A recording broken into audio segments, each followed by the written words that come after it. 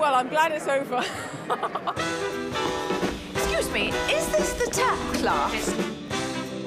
It's a real delight to see something that feels like it's quite slight to begin with, and then of course it's everything. It's everything and nothing, you know, like we all are. It's really relatable. It's just about a group of women and Jeffrey.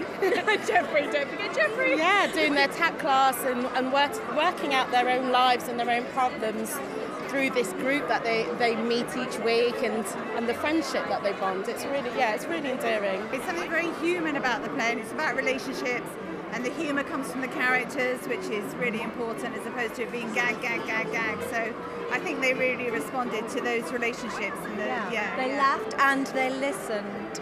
I think people watch it and go, I know someone like that, or oh my God, I'm that person. And I think they go, oh, I've done a class, and this is just what it was like. And I think that is really kind of what we bring to it. We bring real life to the stage. In the times that we're living in, you know, sort of near enough to Armageddon to be able to smell it, I think a play like Stepping Out is a great antidote. You just go out and enjoy it.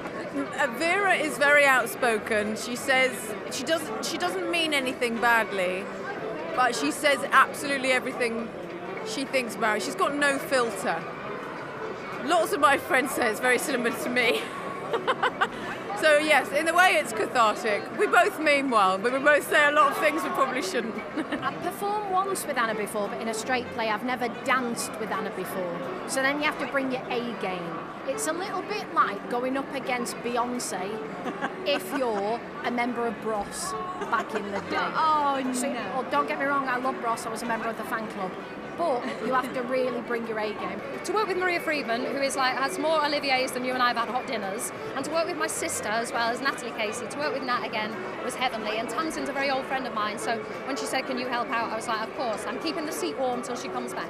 Our kids come down to the theatre, they're doing colouring and Play-Doh and all kinds of stuff backstage. We've often seen them in the wings and we're going, oh, they shouldn't be in the wings. And, you know, it's just, the whole thing has been joyous because we're all really fond of each other and we're just grateful to be working with each other. Jeffrey gets a lot of special treatment. Don't let him tell you anything otherwise. He gets a lot of treatment, believe me. So, yeah. I've seen so much, I've heard so much that I can't forget, even if I wanted to.